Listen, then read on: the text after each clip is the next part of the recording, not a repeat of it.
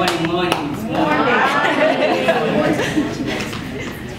So, here's our story. It's sad when a great teacher transfers, but what actually is more heartbreaking is when the news actually gone for good. So this is the story of our late teacher, it's called Mr. Matata. So he died from a petrol gas explosion accident.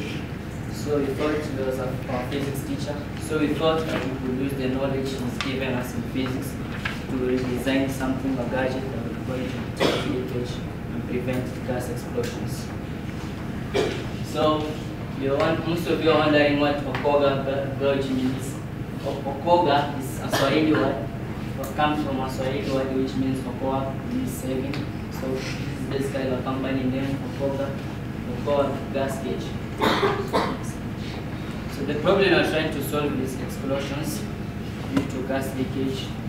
And the second problem we're trying to solve is the embarrassment when you're trying to cook and then the gas goes off without any warning. So we're trying to redesign a device that will actually tell you when the gas is almost empty. We're also trying to make a device that is going to detect fraud. There's so many people out there which are selling gas cylinders which are leaking and are half full. So with our gadget, we're going to make a device that is going to detect those problems. So before we came with this solution, this is our first prototype. We had to learn about how these regulators work.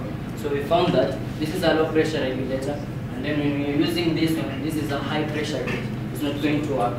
So it's not going to deflect because the low pressure gauge and this is a high pressure gauge.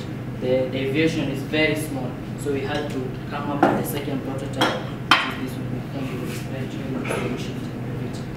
On the solution part, we designed a low gas gauge. So we have here a low pressure gas gauge where we took it from the fire extinguishers and redesigned it to our specifications. So this will detect gas leakages and also show the amount of gas in a cylinder. For the float test, when you insert it in your cylinder, the gauge will measure the amount of gas and it will show you if the gas is full or you have been tricked and given a cylinder which is half full. So a target market, what we're actually doing, the problem is basically on our community. So we got to start with our community. So we found that the households in Mombasa is 268,700 households in Mombasa. This is a big market.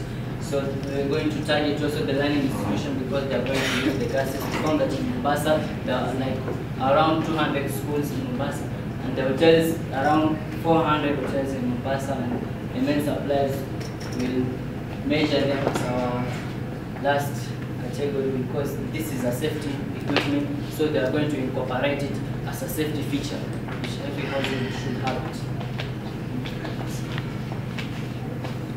Okay, on the market size, we found that 24,315 households in Mombasa use LPG.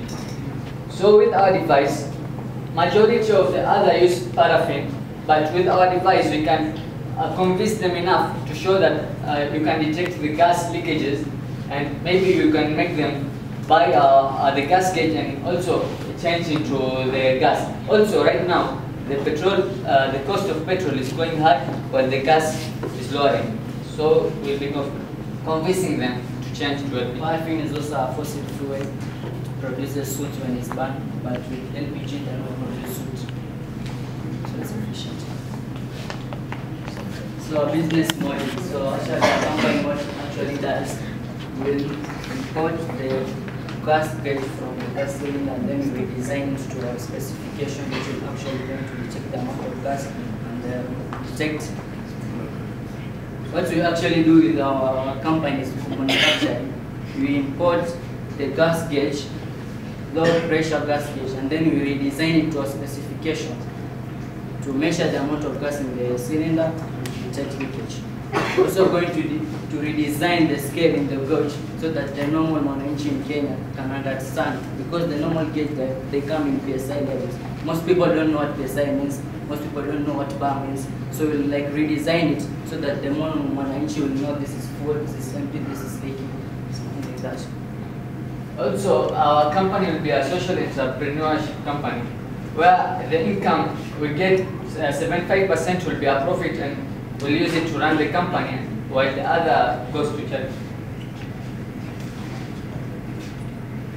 When it comes to competition, we expect that we have competition in our market, and that is healthy.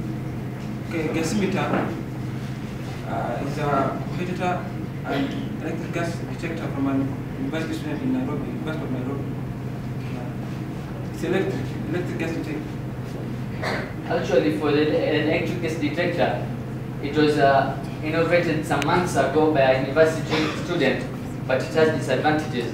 It can cause a spark which, when leaking, just explosion occurs. The one thing with the electrical gas detector is that it uses electricity, and the thing with the electric gas detector, you have to put it in a specific place, and with my understanding with gases, there is diffusion or something like that. So it will take time for the gas to diffuse to the gas detector. So that is not very efficient, but with the device, it's fixed in the gas system. So it actually detects leakage in the system, not something that is fixed away from the system. And here is the question. Why is Okoga gas gauge better? 1. Purity. Our product is going to kill 2 birds with 1 stone. That is, it's going to detect gas leakage and also measure the amount of gas in the ceiling. Another, electricity. Ours is electricity free. So it helps us that when there is electricity in the gadget, it can cause a spark, like my friend has said, and a spark with gases, they don't go hand in hand. Another user friend. Ours actually, you can look at the scale, it's written in Kiswahili so the common person can understand. Another one is affordability. Ours is actually going to be affordable because it is going to be at a price of 1, but 2 devices in 1 price. Thank you. For our future plans, we want to extend the market and also invent our own decade specific gauge. We are the founding team, and thanks to our mentor, Mr. Andrew Okello. And our teacher, Madam Firdaus. Thank you.